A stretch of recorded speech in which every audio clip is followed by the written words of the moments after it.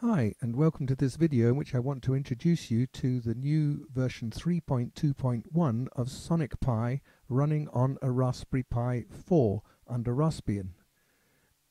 This is a copy of Raspbian more or less as it comes from the distribution when you first download it, except that I've added an extra program called Screen Recorder to it, which I'm using to record the screen which is running.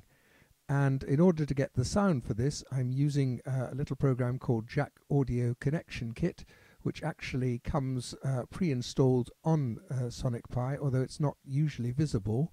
It's actually on the sound menu here, the top program here, and in fact that is enabled if you go to the Preferences menu and to the main menu editor. When that comes up, if you go to the sound section, then normally when you come here you've got QJack CTL there, but the icon for it is not visible on the menu because it's switched off here. All you have to do is to click it on there to say OK, and that's the case. There's another program there called QSynth, which I'm not using in this particular video, but which I will use in a subsequent one in what I hope will be a series. So there we are, that's running, and you can see down here that we've got the microphone which is coming into the system. I've got a USB microphone plugged into the Pi, and that is connected to the sound input of Simple Screen Recorder, which is why you can hear me at the moment. The reason I'm doing it this way is that Sonic Pi also uses a program called Jack in order to connect its sound into the system, and because we've got to connect it into Simple Recorder as well, we have to actually run up this program Jack Audio Connection Kit to do that. In normal use for Sonic Pi, this will all happen automatically and you don't need to have this program running. It's only because of the additional feature of this screen recorder that I'm having to use it at present. So how do we actually do this? Well, Sam Aaron is just released version 3.2.1, and he's 3.2 for the Mac and for the PC, and he already has a beta release of 3.2.1, which is what I'm running here. And as soon as the full release version of 3.2.1 becomes available, then I will make this mechanism for installing it on Sonic Pi 4 available.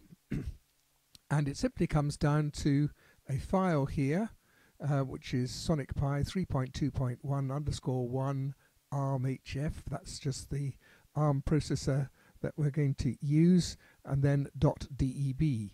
And that's a deb file, which is the normal way that packages are distributed on Raspbian. The only difference is that this is what's called a binary package. It doesn't have a source package associated with it, and it also installs in a slightly non-standard way, rather like the previous version 3.0.1 that used to be available on the Scratch distribution a couple of years ago. This installs the whole program, for those who are technically minded, in the program /opt on the SD card, rather than in the normal distribution of the various bits on a Linux distribution. Be that as it may, it works okay, it doesn't interfere with things, and as I'll show you, it's easy to install and uninstall if you don't like it. So at the moment we've just got the pre-installed Sonic Pi, which is actually version 3.1 that comes with the Raspbian distribution, but unfortunately that is not fully featured. It doesn't support MIDI commands, and it doesn't support OSC commands.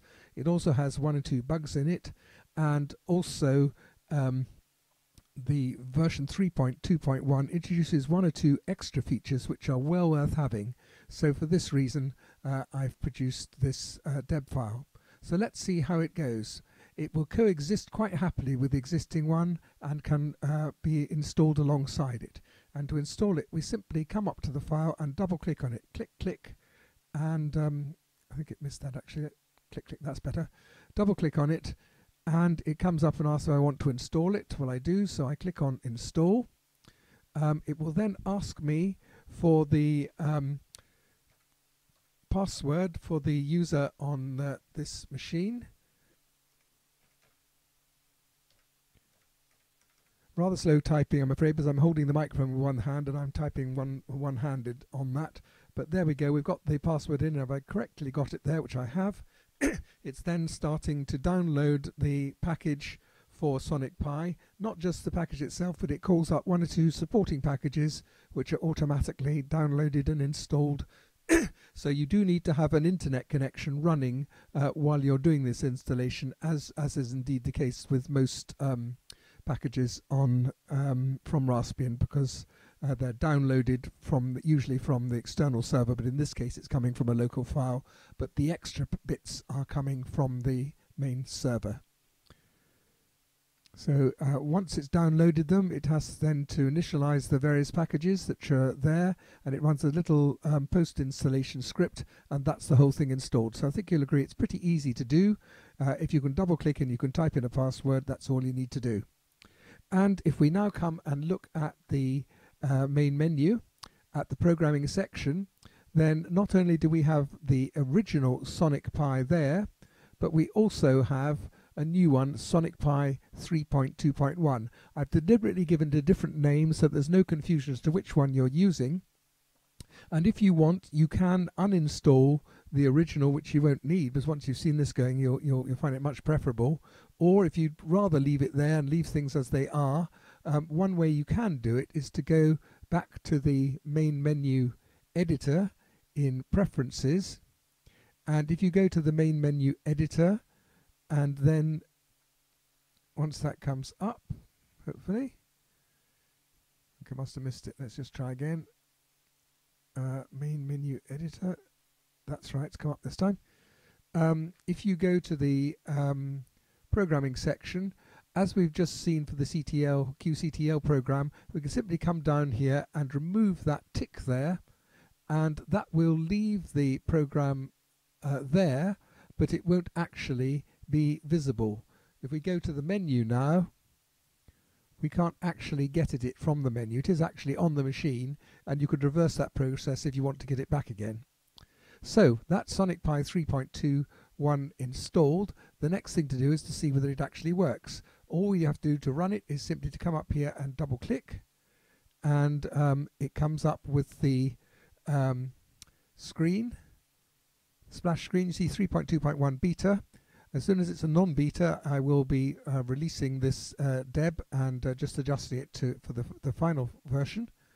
And it takes a bit of time just to get going, and then we will come up with the screen for Sonic Pi, which comes up now.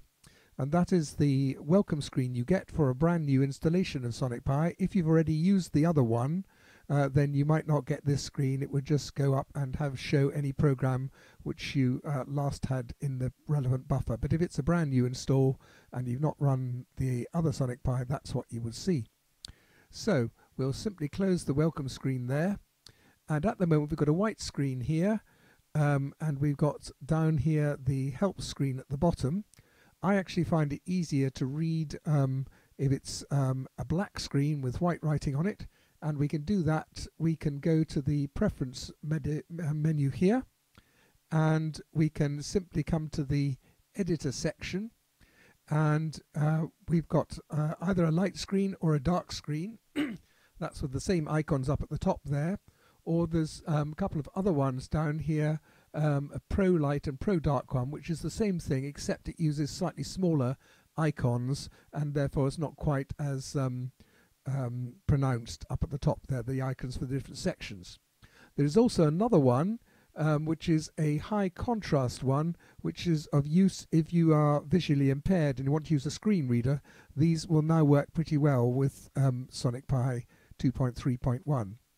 But we'll go back for the moment to the Pro Dark screen, which is there. While we're here, we can look at a couple of other new features. First of all, if we go to the I/O tab there, you can see that unlike the version of 3.1 which is installed in Raspbian, normally there the Midi Ports section is completely blank because it doesn't have the supporting code to run MIDI in that package. But here we can see that we've got a couple of MIDI ports available, MIDI port through port 0 and one from QJack CTL, which is running up here, and we've got one output port MIDI through port 0, so that we can use that to drive synthesizers running on the same machine or indeed externally. And if I was to plug in a USB keyboard, a MIDI keyboard, then that would actually appear as an additional input here, and we could use that to actually play programs on Sonic Pi, and I've done that many times. The other thing is we've got the Osc Server. This will receive messages either from other programs running on the Raspberry Pi which use this protocol, or Sonic Pi can itself send OSC messages either to those programs, or if we click this we can send messages to external programs. And this is one way that you can actually get several versions of Sonic Pi to run together as a mini orchestra, which is again another project which I've done. So the other thing that we can see which is new is if we go to the visual screen here. This is the one which controls the scopes or the visual display of the waveforms which are being generated by Sonic Pi. And previously we had Lissajou, Lissajou mono and stereo for the available versions. We've got two new ones, Spectrum, which is now the default, and Mirror Stereo. We'll see those operating in a minute when I run a program. Also, there is a transparency slider now, and this actually works on this version of Sonic Pi. I've added the code to support it. Previously this was not available, this slider, because it wouldn't work on Raspbian, but it does now, and you can see that if I slide that up we slowly reveal the screen behind. And this is quite nice if you want to run a visual display behind your Sonic Pi while you're actually playing, and this can be done. It can be a bit tricky to set up, but again other projects which I have done utilize this. So we'll take the transparency down for the moment, and before we actually start the recording I need to come back to the connection part of Jack Audio Connection Kit, because Sonic Pi at the moment is set up so that the Super Collider synth which produces the sounds from Sonic Pi is connected to the system output. In other words, to the loudspeaker which is connected to, or earphones in my case, which is connected to my Pi4. But I also want to be able to record this in the simple screen recorder, so I need to put an extra connection in from Super Collider across to the simple screen recorder like that. That's actually expanded, so you can see that if I expand it there's a left and a right input, and there's a left and a right output, or output 1 and 2, which you can see there, and they are connected across there. For the microphone, I've only got a mono microphone, so I've connected that to both channels of the smart recorder, so that you actually hear me and both left and right speakers and not just on one of them.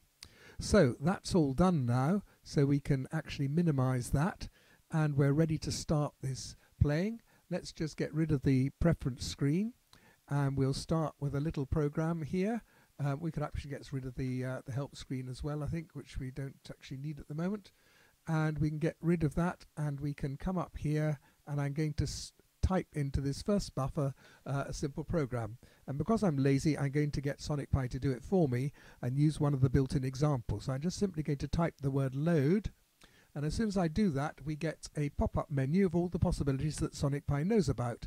I'm going to choose the second one, which is load example, and we'll click on that and it puts it in for me.